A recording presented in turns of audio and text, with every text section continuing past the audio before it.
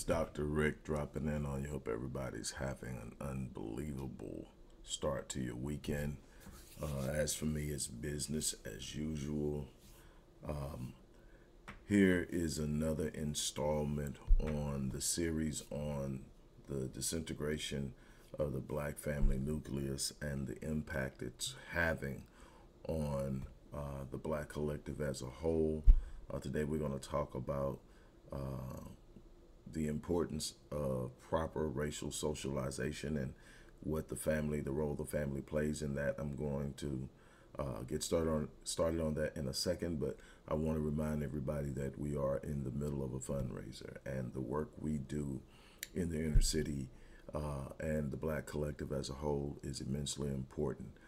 If you are familiar with me, you have followed me, you believe in the work I do, go to the description box or wherever you're watching this video and use one of the means, whether it's clicking the link or sending support via Cash App, whatever works for you.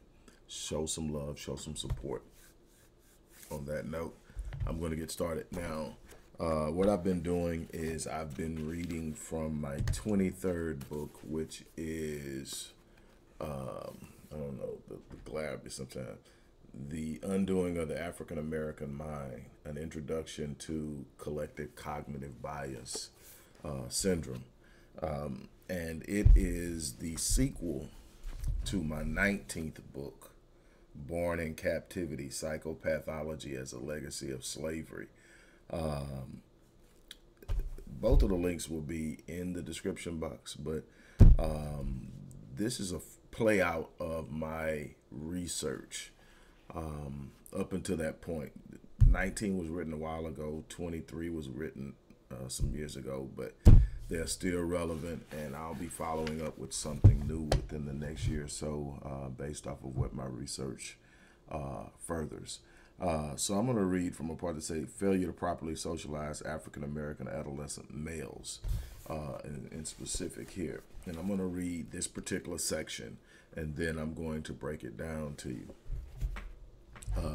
It says, while it is clear that the absence of the black man in the home and black community has a negative impact on the home and community in multitudinous ways, the absence of adult males in the black community has created a situation in which it has become difficult to properly culturally and racially socialize young black males. Socialization is a term that is used in the discipline of sociology, psychology, anthropology, political science, and education, and it refers to the lifelong process of inheriting and disseminating norms, standards, customs, values, ideologies, and so forth, which provide an individual with the skills and habits necessary to successfully acclimate and compete in the world that encapsulates them. Racial socialization is the second most prevalent influence, indicator, and predictor of African American adolescent male violence, next to the feeling of being disrespected.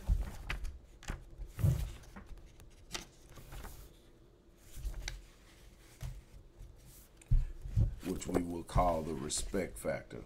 One mistake that has been made constantly is attempting to address the enigmatic issues that plague African Americans using the paradigms and standards set forth through a Eurocentric ideology. African Americans are the product of a highly unique experience, and to judge them based on norms and standards that fail to consider the uniqueness of the African American experience is a futile endeavor.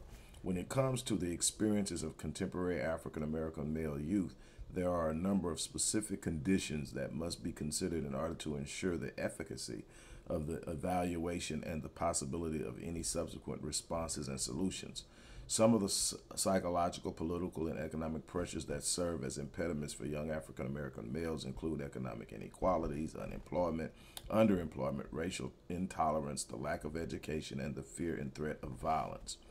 According to a study conducted by Dr. Joy DeGroot, proper racial socialization is the second most prevalent factor in predicting and impacting the proclivity for violence in African American adolescent males, second only to the feeling of the perception of being disrespected. Basically, the frustrations of many African American adolescent males are directly associated with the debilitating experiences that they encounter on a day to day basis. Perceiving these frustrations as an indication of malevolence, mistreatment, and marginalization by the larger social systems that are in place. These systems could be the educational system, the judicial system, or even black culture in general. Because these youth are not properly socialized, it is difficult for them to properly frame the context of their struggles within the system. The presence of a male role model would have provided a proper perspective and example of how to deal with inherent resistance and opposition that is inextricably connected to the black experience. However, the absence of this knowledge and experience results in hypermasculinity, leading the adolescent male to attempt to satiate his natural yearning for respect and authority within his environment through violence. This is dangerous in two ways. First, it is likely that the frustrations being experienced by the black adolescent male will result in an act of violence, or the polar response would be to develop an inferiority complex that views the dominant society as superior based on how the white male is treated in comparison to themselves. Another way that African American adolescent males are impacted by the lack of a positive role model to assist them in the socialization process and to help them establish the baseline for their racial and cultural identity can easily impact the youth's ability to develop the capacity and capability to effectively conduct cognitive appraisals, resulting in erroneous and fallacious responses to different types of stimuli. Basically, no ability to control their emotions. Because one parent is attempting to carry the load, they are rarely home, meaning that the entire load of educating black youth has fallen on the shoulders of the public education system that is neither equipped nor designed to educate black youth to compete with their non-black counterparts. Blacks have lost sight of the fact that education is more than the attainment of academic skills. Education must be viewed as a holistic process that is initiated at the point in which the child reaches self-awareness. Education includes the entire process of experiencing and the gathering of knowledge that equips a person to effectively engage the obstacles and challenges of life. The family nucleus is where this process is initiated. Although the family serves as the ideal environment to introduce many of the concepts that represent a complete paradigmatic shift in how blacks view the world around them. The disintegration of the black family is also one of the reasons that young black male population has fallen victim to the aggression of the private prison industrial complex. And furthermore, these young men are being primed for incarceration through the use of the public education system as it supports the contrivances that directly serve the school to prison pipeline. It is important to understand the relevance of the black family. The restoration of the black family nucleus is key to the elevation of the black race as a whole. The black family is the smallest and most concentrated institution through which the principles that are key to empowerment and elevation of the black race are effectively disseminated. We're going to stop it there.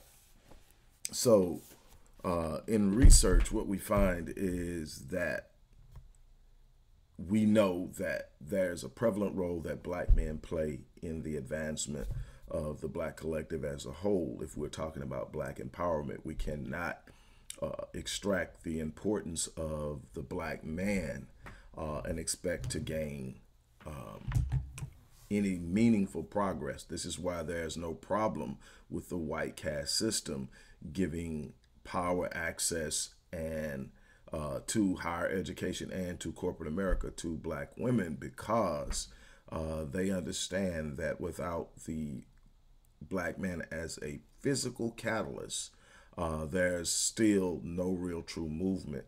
I always say it this way: we will never get any higher than our women are able to spiritually lift us, and we will never get any further than our men are able to physically lead us. So then, if we understand the importance of the black male and we see that there is a problem with the development of strong black men, and I'm not saying we don't exist, because I believe there's a significant number of strong black men. Of course, we're not going to get airtime. We're not going to get exposure. They're not going to put us front and center because it doesn't fit the narrative. The narrative is black men are hyper emotional, They can't manage their emotion, which makes them hyper violent, and they're dangerous, they're criminal minded, they're lazy, they don't take care of their kids, all of these different things, which actually doesn't bear out in research. Research actually um,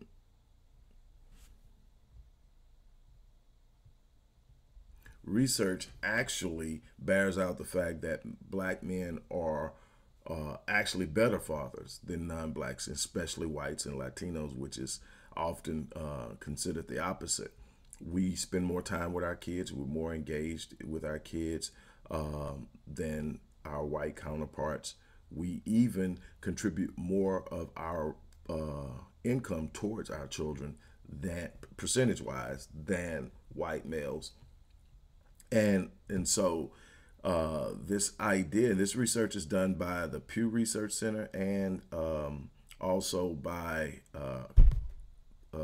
Kaiser. So there are two major research institutions that have come up to the same conclusion. This is actually posted on the CDC website. For those who want to call me on that, you can go check that out. But so what we find is that that's not the case, but still, we still have a significant number of young black males that are caught up in the system. We have 1.5 million black males missing. Out of that, 1.3 are in prison, and many were herded there through the school to prison pipeline because of the lack of proper racial socialization, which normally is initiated within the black family, within the black home. And so let's talk about what racial socialization is. Socialization is something that happens to every child. It's how they are prepared to go out into society and be productive. It's they're given the rules of what to do, what not to do, how to carry themselves in certain situations, how to speak to people, how to move, what's acceptable, what's not acceptable, what's demanded of them, what's expected of them, and on and on and on down the line. But they're also told you're smart, you're intelligent, you can do anything you want to do, and you know, all these different things. The world is your oyster. All these different things that will encourage them to go out and apply themselves and to do things, but be prepared to deal with whatever may come their way. Well, that's proper socialization, and that happens with every child. When it comes to black children and other children of color, but let's stick with blacks. When it comes to black children, we have to do a double down, which is racial socialization. Why? Because we have to let our kids know everything I just told you will be challenged the moment you walk out of here and you go off into their world. You're going to see things that tell you you're not beautiful because of your features. You're going to see things that tell you you're inherently less intelligent than they are, that you have a certain intellectual inferiority that's a part of who you are, that you are naturally this, that you're that, and that you can't do this. You're going to have to be 2 or 3 times better in certain situations to get the same opportunities, but you are capable. You are beautiful. It has to be anchored within their psyche. It has to be inculcated into the deepest recesses of their mentality, into their subconscious. And this needs to be done before there's any significant exposure to the Eurocentric environment that they will have to operate in, unless in some kind of way you create an enclave that's totally outside the scope of the mainstream. And there are certain people that have done that. But the reality is most of them are going to have to get jobs. Most of them are going to, even if they have their own businesses, have to deal with other people besides us. And so they need to understand who they are. That's socialization and racial socialization. So then how are they best socialized? Male or female, a child is best socialized with a balance of feminine and masculine energy, the natural occurrence of roles by the woman and the man. And they are natural. When they're in their natural instinct, they serve purposes in empowering kids. One of the things that you see, not just in the black community right now, but in general, out there are children who are confused about who they are, confused about what they should be doing, because the roles have been confused. There's this nebulosity or ambiguity about what a man is, about what a woman is, and all of this is creating this confusion. And see, the problem is when you're uncertain about who you are, there's a frustration in identity that starts to create disruption in behavior, especially when it comes to black males or males period, but males period. But let's talk black males. When a male gets to be about 13, 14, 15, especially around 14, 15, there's this natural urge to have anchored themselves in an identity, a purpose, a sense of self, a sense of where they're going, a sense of belonging, and a sense of worth. If they can't find that identity, if they can't find that worth, they will show it in their disruption, in their frustration, and in their behavior, because it's a natural thing. I want to know who I am in my relationship with God. I want to know who I am and what I'm going to do in this world. How do I belong in this world? What's my role? What do I believe in? My core values. That's what happens in the family. That's what the family is for. The family is for the inculcation of values, interests, and principles into the deepest recesses of the children in the family, so that they can perpetuate the family values outward through their own progeny. But when you get a 15-year-old who doesn't know who they are, who is searching for who they are, and they're questioning who they are, because not only is there no consistent masculine energy in the home, but there's a constant bombardment of negative ideas, negative ideologies, conflicting ideologies about what he's supposed to do. So now he's confused. He's trying to find himself and he can't. He doesn't seem to have a place because nobody wants to accept him. He's rejected almost by default. And so now he becomes frustrated. He starts to act out. And it's just a natural assumption he's acting out, because that's what black men do, without understanding that there is a societal disruption to the natural order. We went from, in 1960, being in a place where 75% of young black children were born in the two-parent households. So in roughly 60 years, we've gone from 75% of black children born in two-parent households to 75% born into single-parent households or born to unmarried parents. And now we're slowly starting to see a slight reversal, but there's so much work to be done. And in the interim, how are we going to effectively and properly socialize? That's why I created Black Men Lead. Black Men Lead is a rite of passage initiative which serves to socialize young black males into black manhood, giving them everything they need to become everything that they are supposed to be. So in essence, when we look at this, we find out that disproportionality in special education as early as 5 years old is a problem. Why?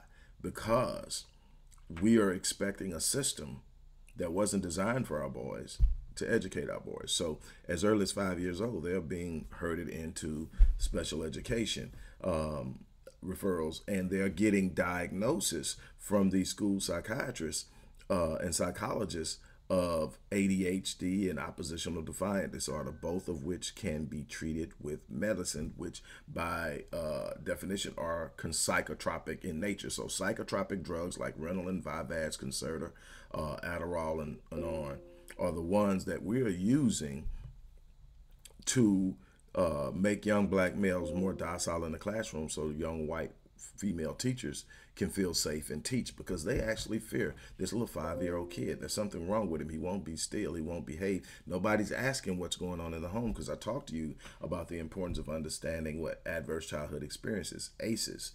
We've talked about that. So we don't know what's going on in the home. See, his culture is different than hers.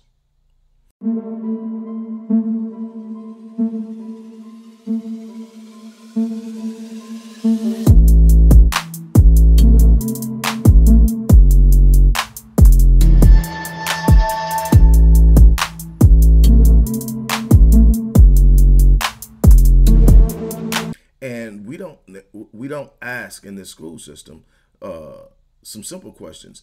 Is this the best method or modality for teaching 5 and 6 year olds? And the answer is absolutely not. Asking a 4, 5, 6, 7, 8 year old to be still, be quiet, keep the noise level at 0 when walking down the hall, just all little things they find to label little black bars for, is absolutely absurd. Number one is kids under the age of 8 learn by movement. They learn by movement, they learn by sound, they learn by music, they learn by active participation. The more movement you involve in their learning, the better they learn. And so when you sit up and you try to make a child who is 5 sit still for an hour, 2 hours, it's absolute torture, and it's counterintuitive to how they normally learn. So they're not only being asked to be in an immensely uncomfortable position, but you're mitigating their or marginalizing their capacity to actually effectively learn. Now, this is being pushed. And it's going to be more exacerbated with young black males because of the culture and the environment they're coming from. We're going to have to acknowledge that we're dealing with multi-generational trauma. Trauma has been transmitted generationally down, and we haven't dealt with it. We're going to have to deal with it. It's a real issue, and it's going to be perpetuated and expressed through our children, and it's going to be done in places where they can be observed and they can be tagged for it, and we're going to have to start dealing with that. But when we don't have the family intact, this is what happens. And it's not just black boys. Black girls lose a sense of identity. They lose a sense of self-worth, a sense of self-value. They're looking to be validated. They're looking to hear, I love you from a man. They're looking to see what that love feels like because they don't have an example. They see all the stuff they see in videos. They see all the stuff they see online. They see this corrupted idea of what it's supposed to look like. And so they are willing to accept something substandard because they haven't truly experienced it. See, the first love affair that a girl has should be with her father. And I mean that in the purest sense. I'm not talking into that perverted bullcrap. I'm talking in the purest sense. She should know how a man talks, what tone he uses with her. She should know that she can expect a man to elevate her in how he speaks into her life. She should be able to realize that he allows a certain level of safety to always be present when he's around. She should know when my daddy is present, ain't nobody messing with me. And that's the same thing I'm going to expect from my husband. I should never be made to feel low, down, less than, unloved by a man who says he has my back and he wants to be with me. And so these things too come from socialization. And there's these different levels of socialization and understanding and all these things. She also needs to know how beautiful she is because she's going to go out into a world where people are going to actually desire to be like her, but give her a message that she's not good enough. While everybody's aspiring to have the curves of a black woman, the full facial features of a black woman, they're constantly sending a message that thin and Eurocentric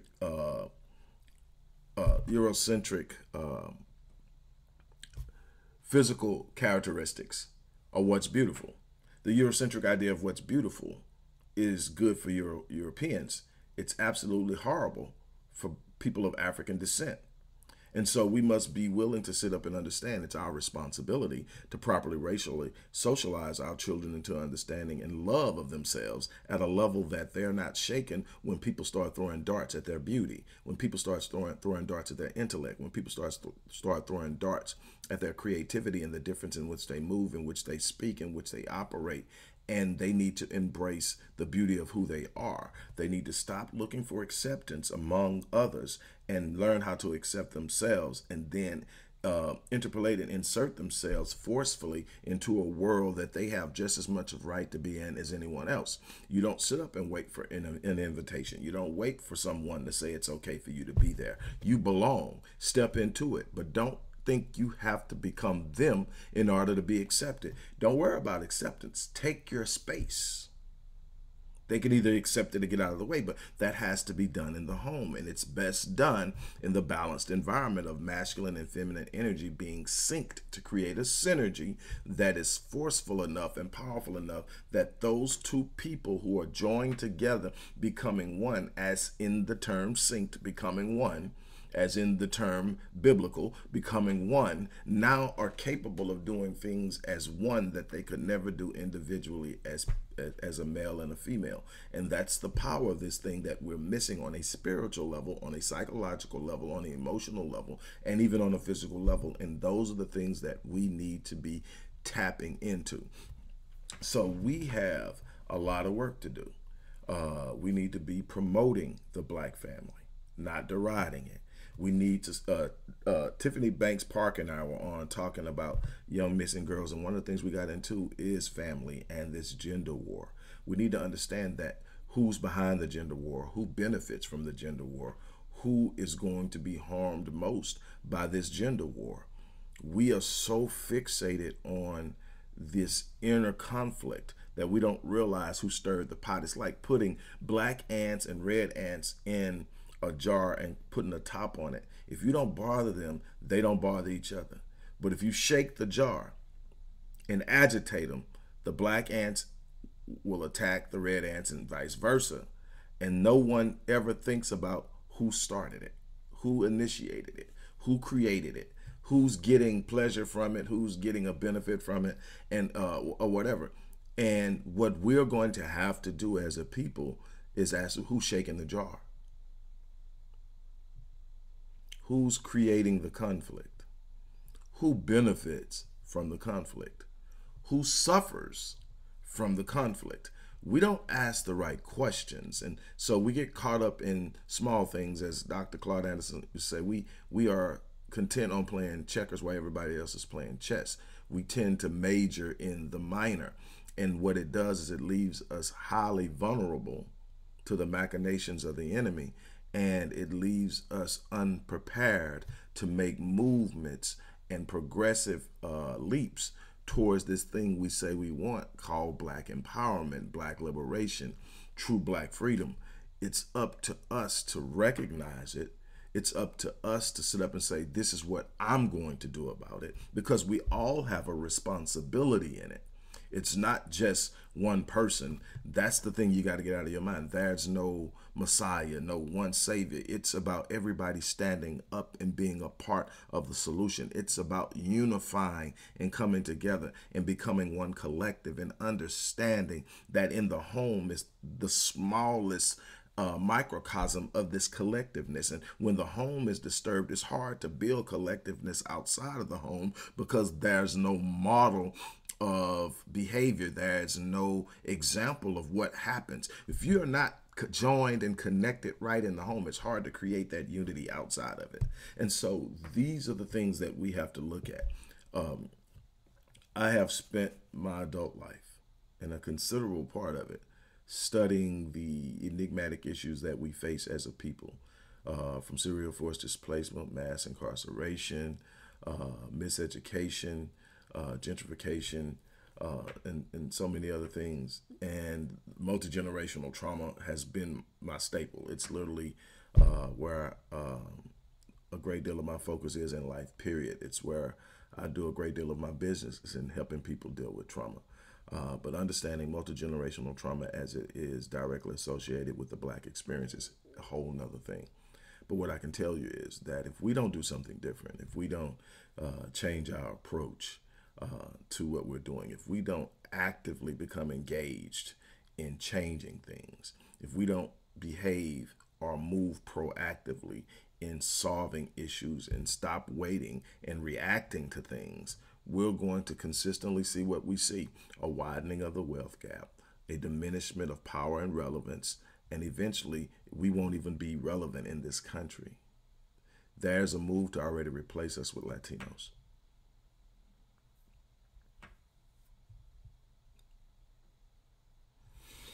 So on that note, look, I'm going to get ready to get out of here, but I really and truly hope that I left you with something. I'm sitting here and I'm kind of thrown because I'm looking at just how much I look like my great grandfather, who was my adoptive father. If you know the story, you know the story. But look, we're in the middle of a fundraiser. If you believe in the work we're doing, show some love, show some support. Really think about the importance of the family and ask yourself, what can I contribute? How can I do it? But we've got to, in the interim, have programs like Black Men Lead available to young black males to help socialize them properly, racially socialize them, to mitigate violence against themselves and others, and especially our young girls and women, to improve their chance of developing the skill set to earn a living wage so that they can support a family. to inculcate into their minds the importance and responsibility of creating a family, sustaining a family, and projecting the same values outward. It's so important. I hope that you get behind the work we're doing. I hope that the things that I'm sharing in these series, what we've done to this point and what we will continue to do moving forward, will be a catalyst for change. We've got so much work to do. I don't believe in the word can't, but we have a high mountain to climb, so it's up to us. On that note, I'm going to get ready to get out of here. Thank you guys for giving me your time. Have a great day.